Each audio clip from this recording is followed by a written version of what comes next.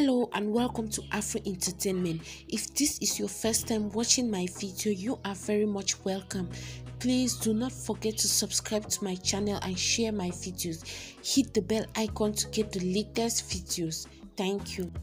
After making a spectacular return to government in 2018 following years plying his trade as governor of the South African Reserve Bank and subsequently in the private sector, it seems former finance minister Titi Mboweni's time in the public service is finally coming to an end.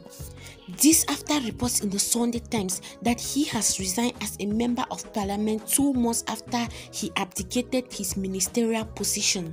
Mboweni was led from the private sector in the wake of former Minister Nene's surprising resignation amid corruption allegations in October 2018.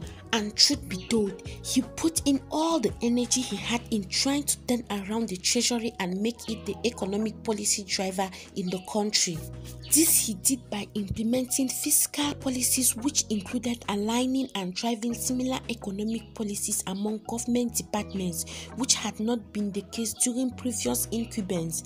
And quite clearly, although he worked under the most changing of times due to the devastating COVID-19 pandemic, he made quite a significant contribution. However, when President Cyril Ramaphosa reshuffled his cabinet, he had indicated that Mboweni had been sometime suggesting that he be allowed to leave, despite that he was persuaded to stay but until Enoch Godongwana became available. In spite of his self-initiated demotion, he remained a backbencher in parliament, albeit earning half of his previous salary, and some were even left in maniacal bewilderment by the decision to continue being an MP despite suggestions that he wanted to go. It is unclear if he would remain actively participating in the politics of the ANC, this by virtue of him being a National Executive Committee member as well as being an integral member of National Disciplinary Committee.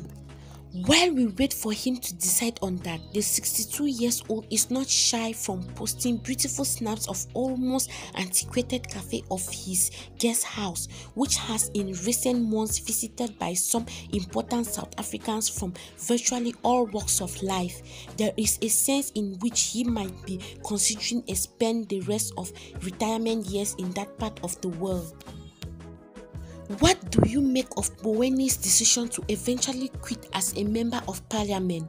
Do you think other members who have reached retirement age should consider calling it day and create space for young people? Leave your comments in the comment section. Thanks for listening.